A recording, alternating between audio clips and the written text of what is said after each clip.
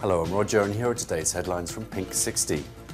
Queer rights in Queensland suffered a setback yesterday when the new parliament replaced civil unions with a relationship register. Surrogacy laws were also changed, preventing women from having babies for gay couples. A 26-year study of children raised by lesbians has shown they are no different from children with mixed-gender parents. Lack of a male role model did not affect gender trait development in either sex. Southern Baptists in the US have announced that gay rights are not civil rights at this year's convention. Using religious rhetoric to differentiate between race and sexuality, they also supported the Defence of Marriage Act.